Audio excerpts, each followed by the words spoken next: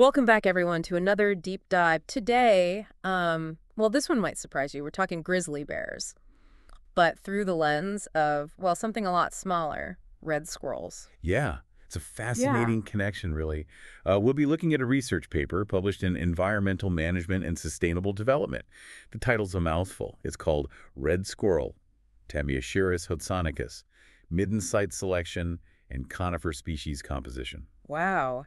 Okay, so I guess our mission today is to figure out how these little squirrels, red squirrels, how they fit into the bigger picture for grizzlies. That's exactly it. And why forest managers, well, they need to be paying attention to these squirrels maybe more than you'd think. Right. So start us off. What's so important about these red squirrels to the bears? Well, it all starts with a tree, actually, the white bark pine. Okay. These trees, they're like, I guess you could say energy bars for the grizzlies, especially before winter hits. Like they fatten up on them. Exactly. It's all about getting ready for that long sleep. Makes sense. So where do these trees grow? Are we talking like all over the place? Well, the research, the one we're looking at, that takes place in the Cook City Basin, Montana, Okay, yeah, I've heard of that. Near Yellowstone. right near it. And this basin, it's got a pretty healthy population of white bark pine. For now. For now? What do you mean? Well, sadly, white bark pine, they're facing some pretty serious threats these days. Like what? You've got mountain pine beetles, those are a big one, and then you've got this thing called blister rust. It's a disease, Yeah. kind of a double whammy for the trees. Oh, wow. So forest managers are, well, they're trying different things to help the trees out, like thinning them, sometimes doing controlled burns, trying to give the white bark pine a fighting chance. Right, right. So back to those squirrels. How do they fit into all of this? Yeah, so red squirrels, Yeah. these guys are busy. They spend all day gathering white bark pine cones. They store them underground in these little, I guess you could call them pantries. They're called middens. Like little squirrel bunkers. Yeah, pretty much. They're organized, too. You can almost picture them, neatly stacking all the cones. So they're like little hoarders, cute but hoarders. Exactly. But here's the thing. That's where the grizzlies come in. They raid these middens. No way. Yeah. They get most of their white bark pine seeds that way. Over 90% of them, actually, come from stealing from these squirrel stashes. Wow, that's kind of funny. But also, that means if the squirrels aren't around, the bears are in trouble. Exactly. And that's what got the researchers thinking. If they wanted to understand how much food grizzlies would have, they needed to figure out, like, what makes a squirrel choose a spot for their midden. Makes sense. How'd they go about doing that, tracking squirrels around the forest? Well, kind of.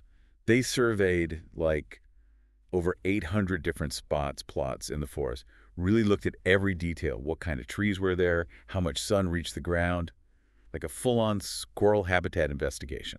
Okay, so what did they find? What's like a red squirrel's dream home? Well, it turns out they're not as into white bark pine as you might think. I mean, they like it, but they prefer a mixed conifer forest. Like with other trees, too. Yeah, so you've got your white bark pine, of course, but also subalpine fir and Engelmann spruce. That's their ideal combo. Huh. Why not just, stick close to the white bark pine? Isn't that their main food source? Well, it's not just about the food. Think about it. Those white bark pines, they tend to grow in these, like, exposed areas.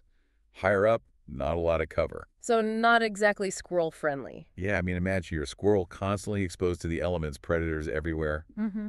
You'd want some shelter, right? Makes sense. Plus, those fir and spruce trees, they offer a bit more of a consistent food source, when the white bark pine cones aren't as plentiful. So it's like, it's good to have options, not put all your eggs in one basket, right? Exactly.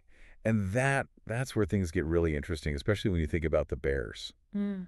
and the people trying to manage the forests for everyone's benefit.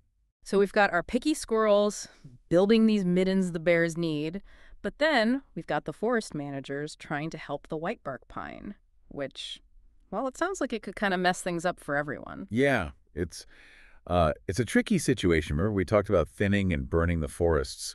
Well, in the long term, that's good for the white bark pine.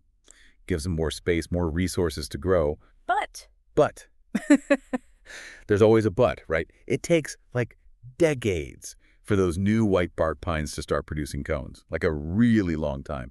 And while that's happening, all that thinning and burning, it reduces the number of those other trees, the fir and spruce. the ones the squirrels need for their perfect mix. Exactly. So you're trying to help the white bark pine, but you could be hurting the squirrels Mhm.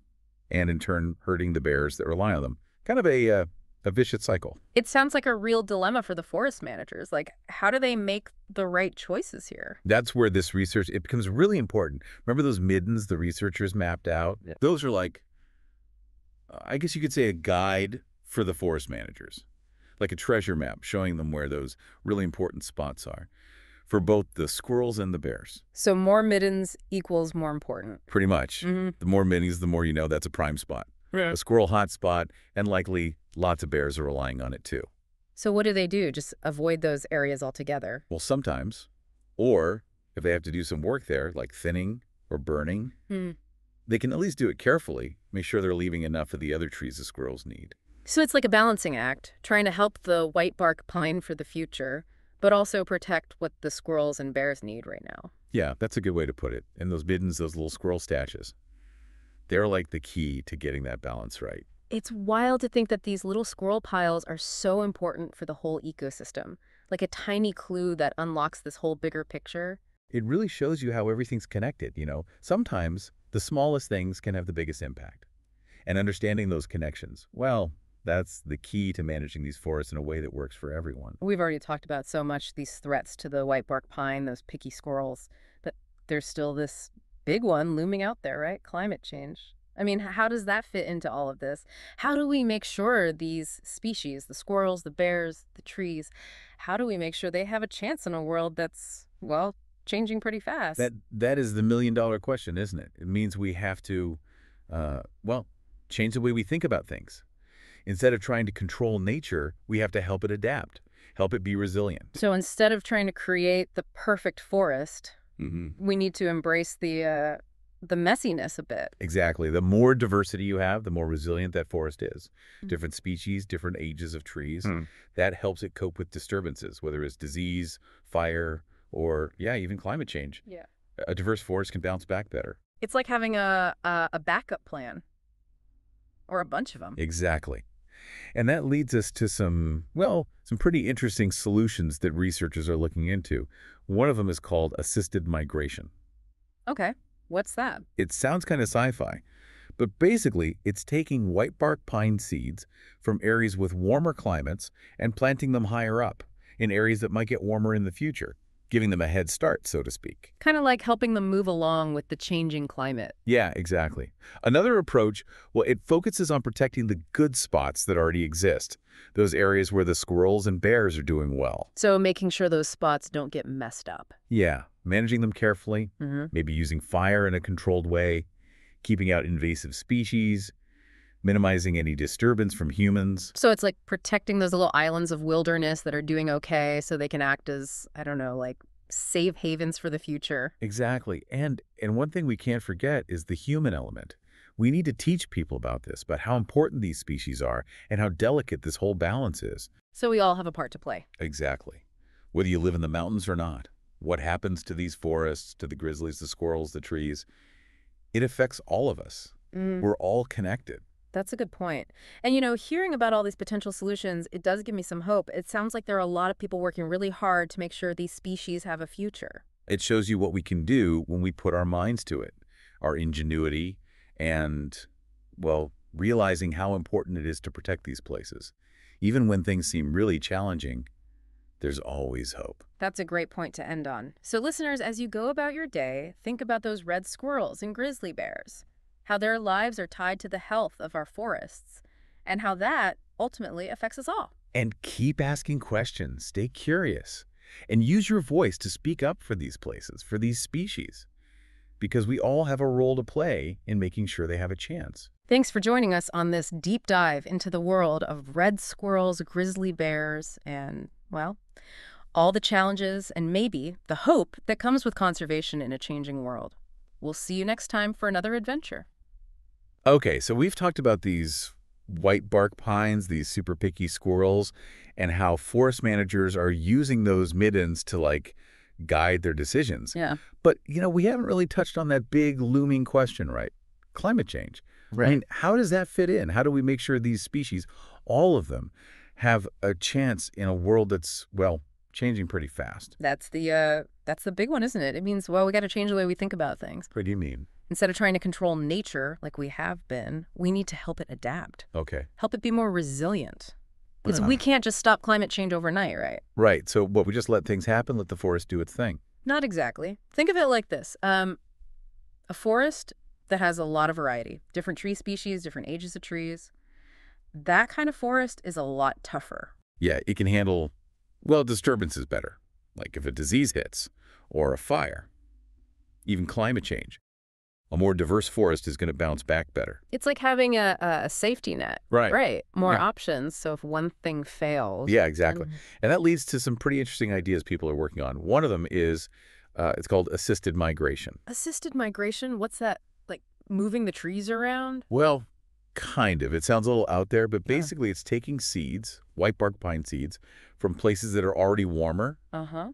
and planting those seeds higher up in places that might get warmer because of climate change, giving them, a head start. Like helping them migrate along with the changing climate. Exactly. And then there's another approach, which is more about protecting those really good spots that already exist. You know, the areas where the squirrels and bears are doing well now. Yeah. Those spots, they need extra care. Maybe managing fire really carefully, making sure invasive species don't take over, Yeah. and of course, minimizing how much we humans are disturbing those areas. So protect the good spots we've got so they can be like strongholds for the future. Exactly. And there's one more thing we can't forget. It's it's the human element. Okay. We need to be educating people, teaching everyone how important these species are and how delicate this whole balance is in the forests. So it's not just on the scientists and the forest managers. No, not at all. It's on everyone. Whether you live right next to a forest or in a city miles away, what happens to those forests? It affects us all. That's true. And, hearing about these different solutions, it does make me feel a little more hopeful. Like there are people out there who are really trying to make a difference. Yeah, there are. It's pretty amazing what we can do when we put our minds to it, Yeah. and when we realize, hey, these places are important, they're worth protecting. Even when things seem, really tough, there's always that spark of hope. That's a great way to put it. So listeners, as you go about your day to day, think about those red squirrels, those grizzly bears. Think about how much their lives depend on healthy forests and how those forests ultimately, well, they affect all of us. So keep asking questions, stay curious about the world around you, and most importantly, use your voice. Yeah, speak up for these places, for these amazing creatures, because we all have a role to play in making sure they have a fighting chance. That's it for this deep dive into the world of red squirrels, grizzly bears, and the future of our forests. Thanks for joining us, and we'll see you next time for another adventure.